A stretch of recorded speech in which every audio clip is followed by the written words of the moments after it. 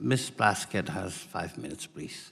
Thank you. I won't use the 5 minutes. I'm needed in another meeting, but I just wanted to follow up with a couple of short questions, particularly, of course, for the good woman from the Virgin Islands, Ms. Reimer Brown. You talked about the disaster-related circumstances in which we've been given $100,000, that if we move back to the 55% match that had been previously, that cap would bring us to about 18.7 million, correct? And what is Correct. the amount? And what is the amount of money if we were given the state-like treatment that it would be at?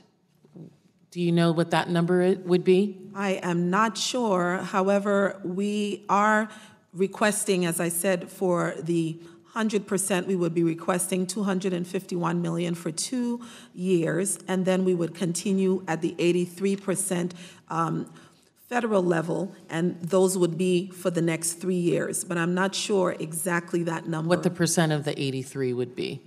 Yeah, right. But we know that for 55%, it would be 18.7 million, right? Yes. And that's woefully inadequate.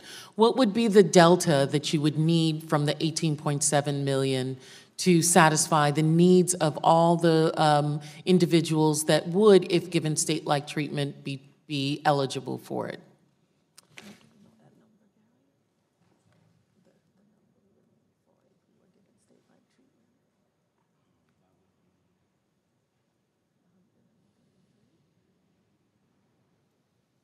We're not sure at this time? We're not sure at this time. Okay, but if you could get that number to me, that Yes, would be we really certainly helpful for the record. One of the other things that I wanted to talk about, we talked a little bit about the physicians, and can you state specifically what specialty services we are not providing for individuals right now? Yes, there are several cancer-related situations that we need to airlift. Our major cancer center was tremendously damaged on the island of St. Thomas. We used to fly individuals from the island of St. Croix over to St. Thomas, but now that center has been down for the last 2 years. The orthopedic specialists, the trauma specialists, when we have major accidents and situations, workplace accidents, we have to airlift our members off island to receive the treatment on the mainland. And how does this impact recruiting physicians to the Virgin Islands in terms of if there is a belief that we will be reduced in our Medicaid treatment moving forward, how will that impact the ability to not just have specialty doctors, but to have regular physicians, general practitioners, pediatricians, et cetera, to treat this population? It would greatly reduce it.